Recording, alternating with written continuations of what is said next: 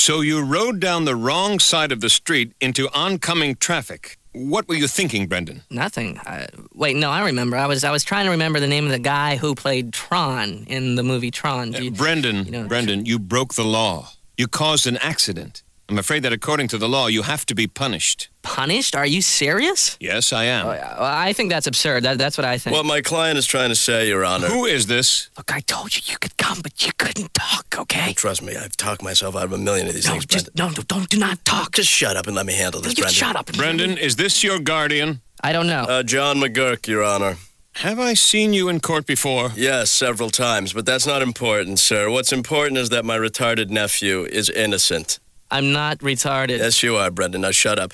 Your Honor, during the day of the accident, Brendon was suffering from a severe bout of mentally challenged stuff. What are you doing? Mistrial, Brendon.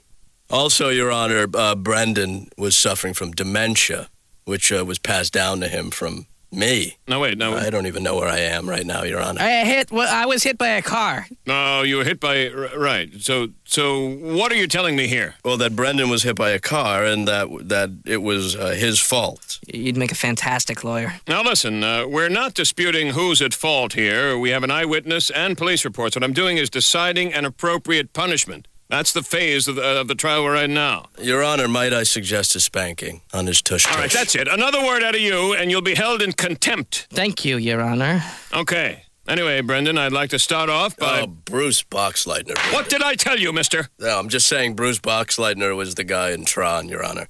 Oh, right. Thank you. Oh, thank you. Now I can sleep. Great movie. So you tell me. Now, please, both of you. Ahead of its time. Now, listen to me. Brendon, I want you to write an essay detailing exactly why what you did was illegal. Oh, man.